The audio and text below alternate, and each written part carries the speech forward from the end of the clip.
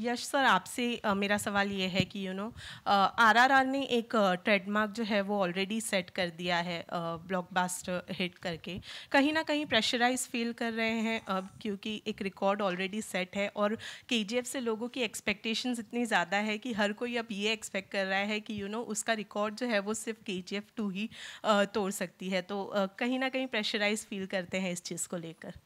नहीं, I don't know, I don't look at it as a pressure, it's a pleasure, you know. सबको entertain करना, so more number of people, if they like it, that is where we concentrate. Of course numbers will come. What I believe is, once the movie is released and if that works, if they like it, then they will promote the movie more than me.